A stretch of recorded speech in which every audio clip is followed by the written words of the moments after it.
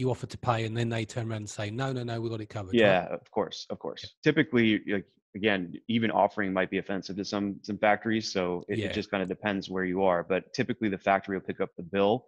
If you call them and you're specifically asking them to come out with you, then you pick up the bill. Yeah. But it Makes just total depends sense. on the dynamic, right? From there, again, it depends on who you're out with. So you can be out with the factory partner and his family or his wife, or you could be out with the factory partner and a bunch of his employees, and that will kind of dictate where the rest of the night goes.